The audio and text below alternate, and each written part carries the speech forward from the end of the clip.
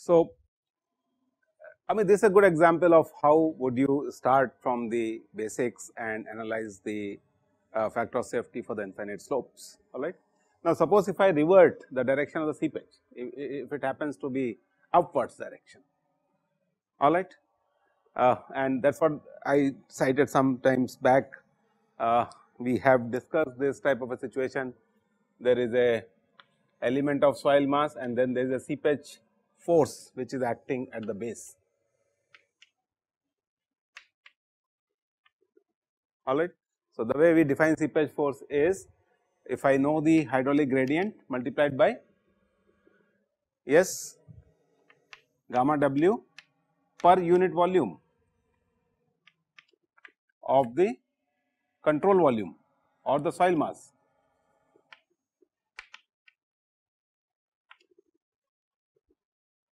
per unit volume of the soil mass, the total seepage force is I into gamma W. So, if I know the volume of the slice, if I multiply it by I gamma W, I know what is the pore pressure in terms of the seepage force. So, can I compute here, if the direction of the seepage is upwards, n prime will be equal to what? Yes, compute it quickly. Yes, yes, compute it.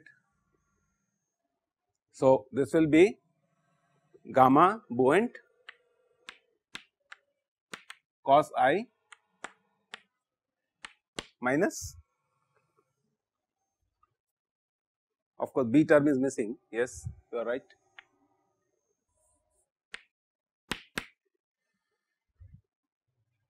Gamma B was a buoyant. What is the value of the pore pressure here? If critical gradient IC, if I depict as IC into gamma W into volume, that is B into D. So, this is IC into gamma W into B into D, that is it, rest is same. So, what is the factor of safety in this case? So, this is the case of upward seepage.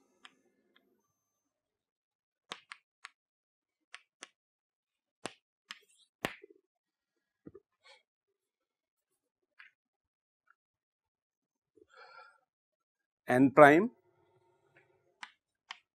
tan phi prime and divided by this thing, okay. This whole thing is this divided by what? W sin I. So, gamma B into B D sin I.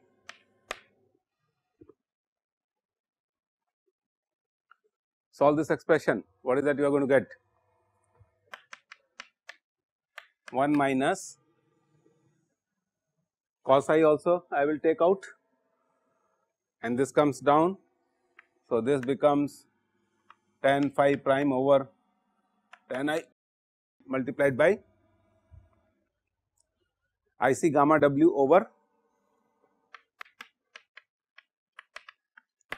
what is the term which you are going to get? Gamma B cos I.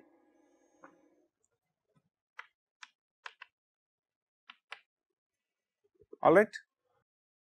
What is the significance of this? Gamma W upon gamma is taken as half, all right. So, what is going to happen to this term? 1 minus IC over cos I.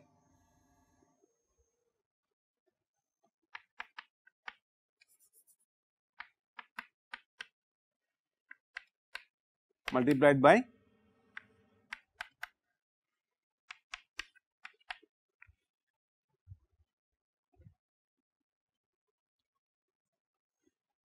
here we are assuming that gamma W over gamma is equal to half. So, what is the significance of this? If IC is the seepage gradient, yes, seepage force, clear. So, the more the seepage force acting on the system, the factor of safety is going to decrease, that is right. It's a simple application of what we studied in the seepage theory, how to find out the force acting per unit volume of the seepage, and seepage pressure we have defined, and seepage force, and then we can find out the factor of safety. The last situation which I would like to discuss in case of infinite slopes would be, let us extend this model to C5 material, infinite slopes, and then see what happens. So, principally what is going to happen, wherever we have assumed C equal to 0, this component will come, nothing more than that. So, if you are considering a C5 material when C is not equal to 0, your tau shear strength which is available would be C component plus sigma tan phi component, include C over here, and that is it. This becomes a C5 soil.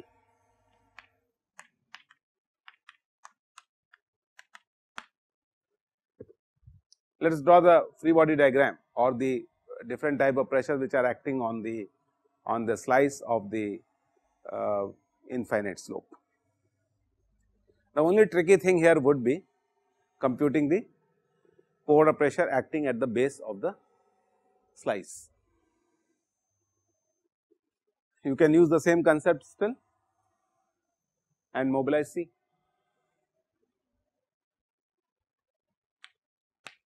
So, for a C5 soil mass and infinite slope,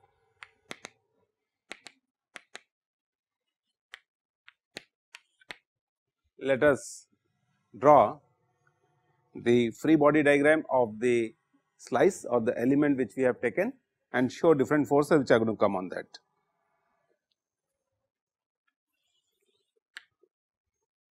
This is the ground surface. Sometimes people call this as ground level also, does not matter. There is a standing water table, that means there is a seepage which is parallel to the slope.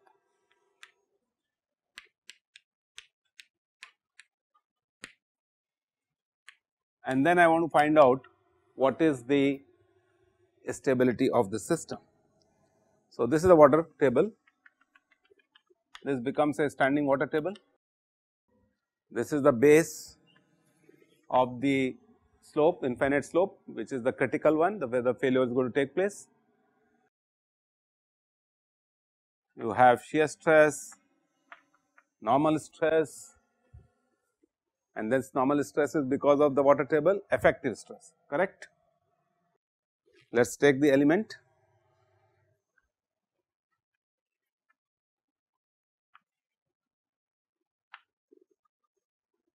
How will you compute the pore pressure at the base?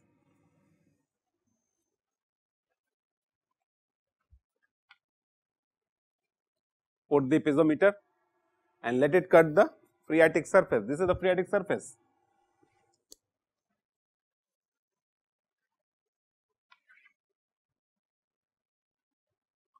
All right. What is your intuitive feeling? If you place the piezometer over here, what is the height up to which it will go?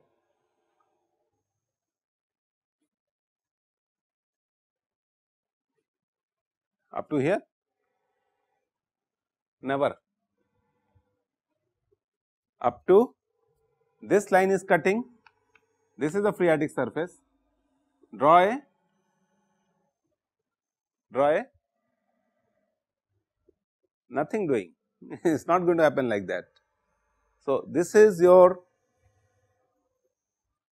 flow line, phreatic surface, flow line.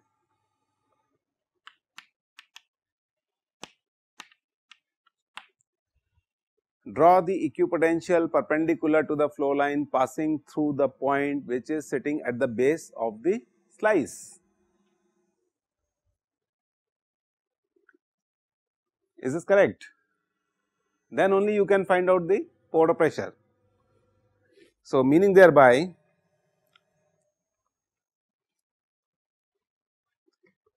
the equipotential line has to be touching this point, crossing this point and perpendicular to the flow line. So, this is the point where I want to find out the pore pressure. If you put the piezometer here, this is the equipotential line which is cutting the top flow line. So, this point has been obtained.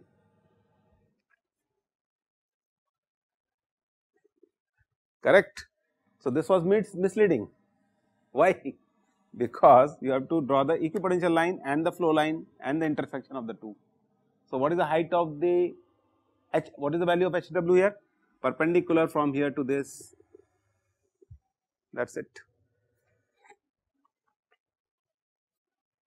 This is the concept. So, this remains B, yes, you are right. This is D, the depth of the slip surface. This is the height of the water table, normally we define as. This is the slip surface.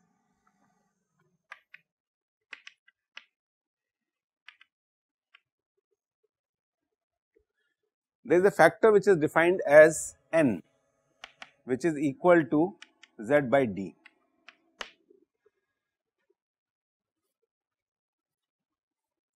So, can you compute now what is the value of pore pressure at this point?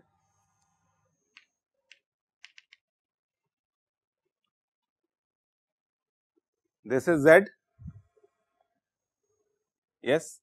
So, this thing will be Z cos I and again projection of this on this plane. So, this is the value of Hz. So, that means UW will be equal to what? Z cos square I,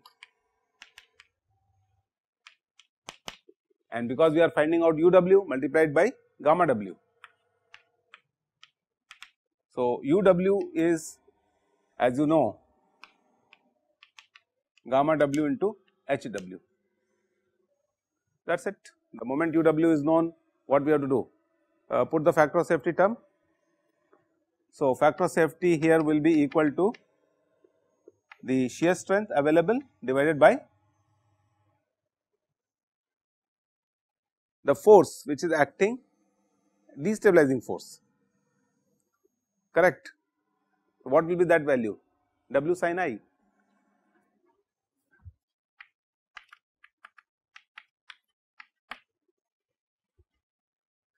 Whatever steps I have followed over here, you have to follow the same steps for computing everything. The only thing is that this shear component will be equal to C multiplied by the length. What is the length?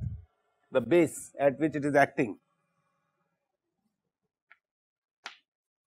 So, what is the base length? This will be B sec I, correct. So, C prime multiplied by sec I and then effective stress.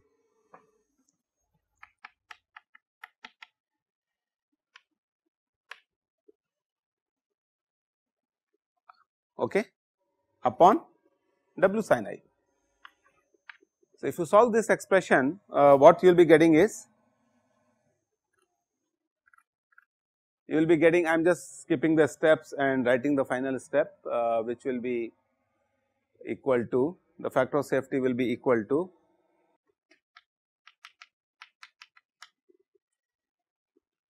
C prime over gamma D sin I into cos I. This term remains almost fixed, sin I cos I into gamma D. C prime by gamma D itself is a non-dimensional number. cohesion divided by gamma d, alright.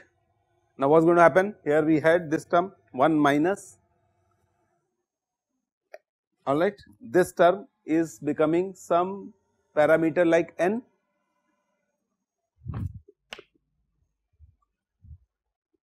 So this will become 1 minus what? N times gamma w over gamma multiplied by tan phi prime over tan I.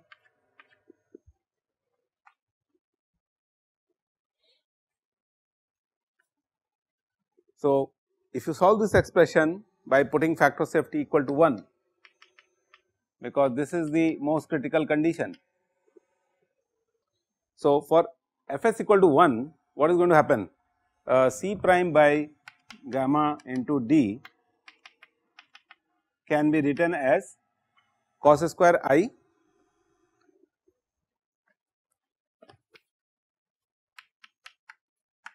tan I minus 1 minus n gamma w over gamma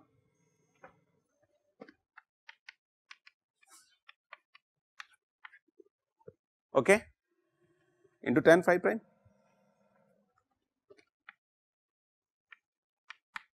This is the expression which we will be getting.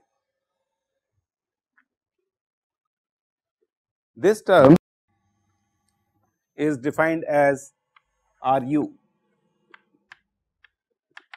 the pore pressure parameter. So in the simplest possible form, this expression can be written as C prime by gamma into d will be equal to cos square I tan I minus Ru 1 minus Ru into tan phi prime.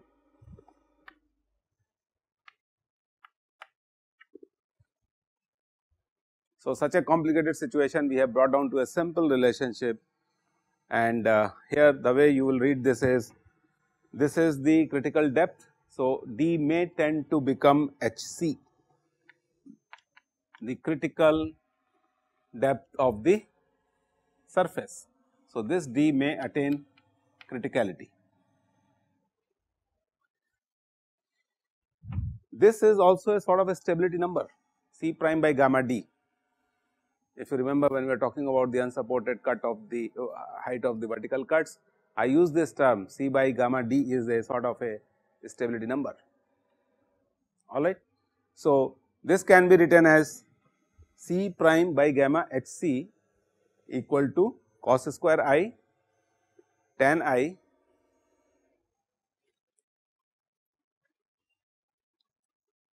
yes C prime by gamma Hc will be equal to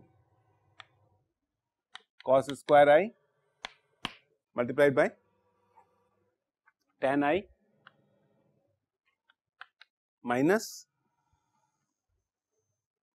yes, just see this Ru term is n gamma w over gamma, and suppose if I say n equal to 1, fully submerged case, Z becomes equal to d, water surface is on the ground surface. What will happen then?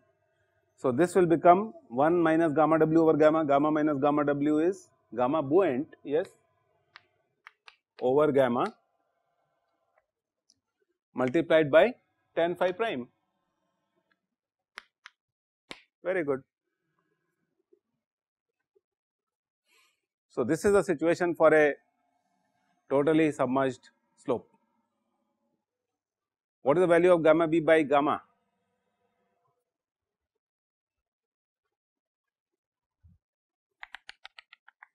This is equal to 1, fine. So what is the significance of this? C prime over gamma Sc equal to cos square I multiplied by tan I minus tan phi prime.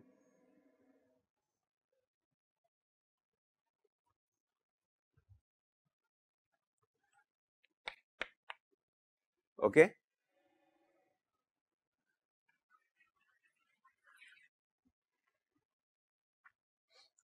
How many parameters are contributing to the stability of the slope? This is what actually you have to find out.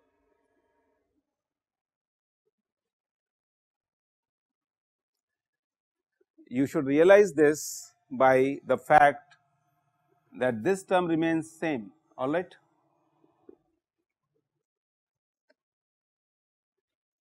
C prime by this term actually gets added up.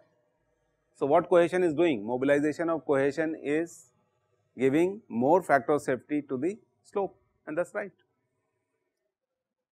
So, when both cohesion and friction are getting mobilized, both C and phi are coming to the picture, factor of safety has to get enhanced. What cohesion does? It induces pore pressures and the draining condition, the boundary conditions. Okay. So, this water table, because of the presence of partial submergence of the slope, the factor of safety has been computed, and what we have done is we have extended this analysis to a situation where the entire slope has been assumed to be submerged. And mathematically what we have done is we have put n equal to 1. So, this water table goes and sits over here. So, as the water table rises in the slopes, the factor of safety keeps on decreasing. Suppose if I ask you to draw the dependence of, I mean, like this is a function, I can always plot C prime by gamma h c as a function of I. Is this correct? So, more the inclination angle, what is going to happen to C prime by gamma h? It is going to reduce. As I increases, what is going to happen to the this function? It is going to decrease.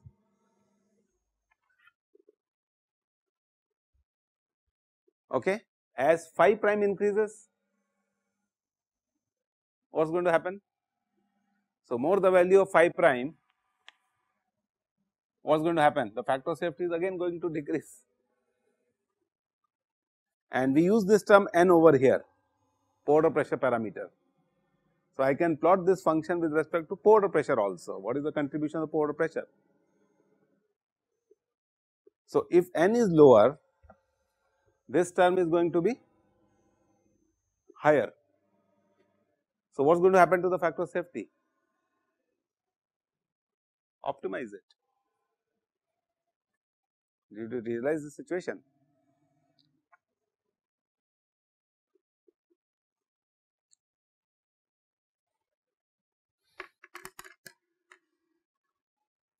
So, we have discussed situations where infinite slope is made up of dry sands, it is made up of dry sands, and then there is a seepage pressure, there is a upward seepage pressure which is acting on the system, and we have also talked about a submerged situation, and we have extended this situation to a complete submergence. And what we are observing is that how the factor of safeties can be obtained. This is a complete submergence because this water table has reached up to this point. What is critical here is just to obtain the pore pressure function, and once you have obtained this, rest of the things are simple. So, if I solve this equation further, C prime over gamma h c, this is equal to cos square I tan I minus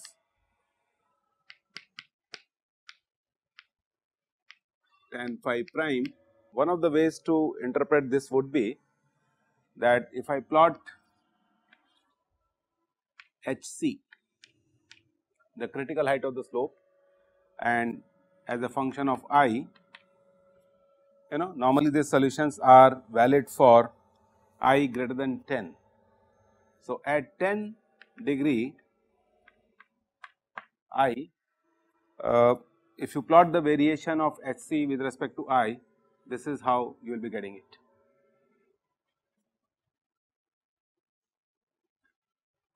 So, what it indicates is HC and I are inversely proportional.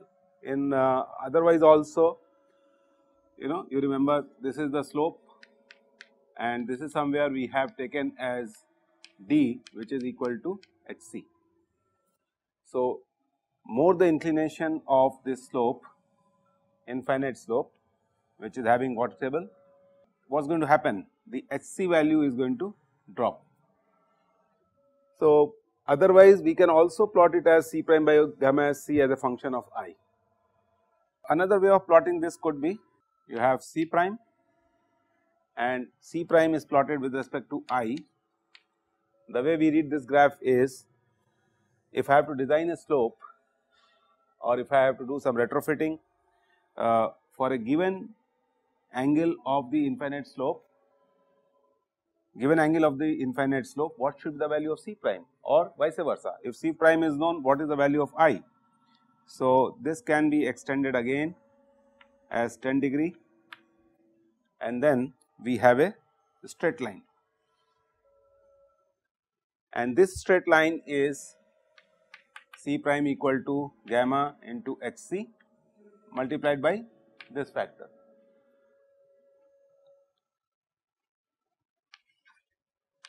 X.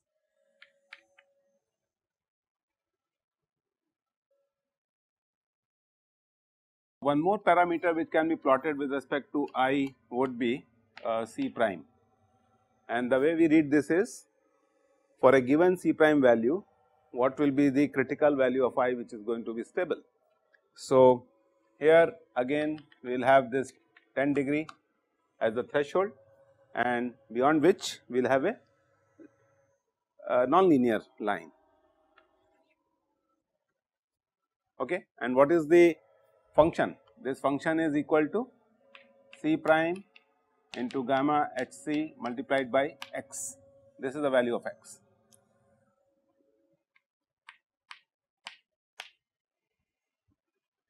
So, these type of charts can be utilized quite well in the engineering practice.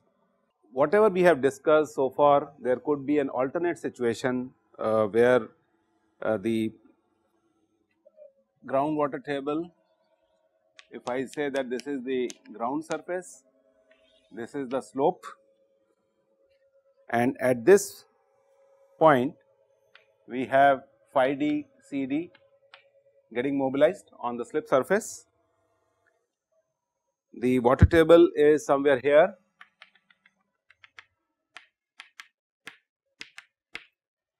alright, and if I say that this unit weight is gamma 1 and this section is of h1 height, the total height of the slope is h. It's a reverse situation, because what we did in the previous analysis is, we took the height of the water column above the critical surface as n times d, that was the z value, alright. And suppose if I ask you to find out the stability number, so you try to prove this yourself by using the same principles what we have discussed so far. What we will be getting is as CD over gamma into HC, where HC is equal to the critical height or the depth of the critical surface, and this will be equal to cos square I. Now, this term will get modified a bit, 1 minus H1 over H, gamma minus gamma 1 over gamma, and this whole thing multiplied by tan of I minus gamma B over gamma plus H1 over H, gamma 1 minus gamma B over gamma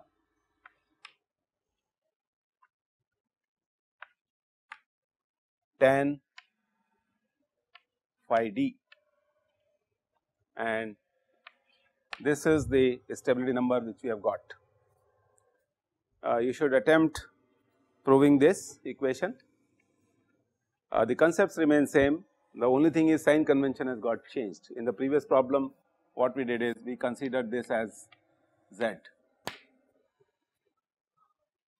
alright, and the unit weight which was beneath the water table or below the water table was considered as gamma submerged. Thank you.